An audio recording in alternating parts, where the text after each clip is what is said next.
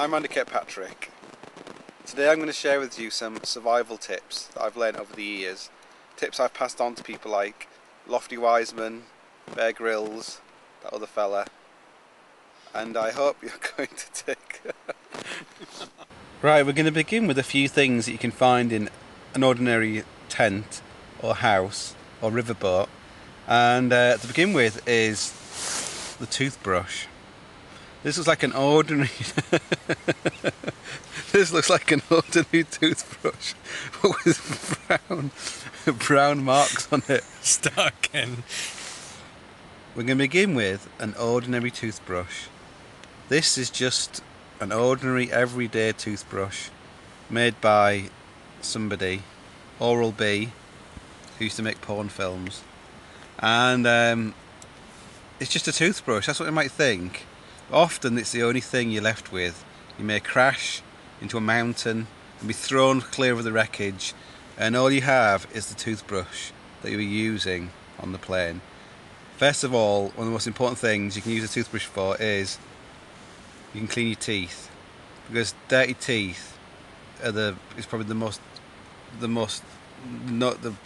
obvious way you're going to die, because you know you've been eating the other people on the plane. You get really bad breath. The helicopter comes. Help me, help me.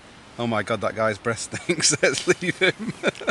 Oh god, that's... The next object we have is an ordinary container of Vaseline. Vaseline, people don't know this, means water line in German.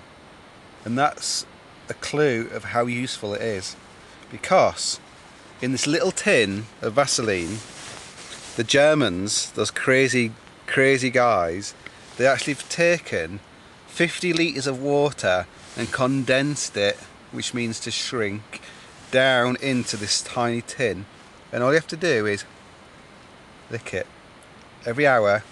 Lick it, and every lick is equivalent of a cup of tea, but without the tea, just the water. And with this one tin, you could probably survive perhaps a week. Also, it's very useful because when you have to maybe climb over a mountain range to get help, your testicles can get really rubbed raw because they're rubbing around. Because the person who survives generally is the one with the biggest testicles. So also you can take some of this Vaseline waterline and rub it into your testicles. It's best if you have your own Vaseline. If there's a few of you, then it's probably best if they just die and you just keep Vaseline to yourself, because you don't want to be rubbing it on your own testicles and licking it at the same time. If you got really desperate and you run out of Vaseline, you can lick your own testicles.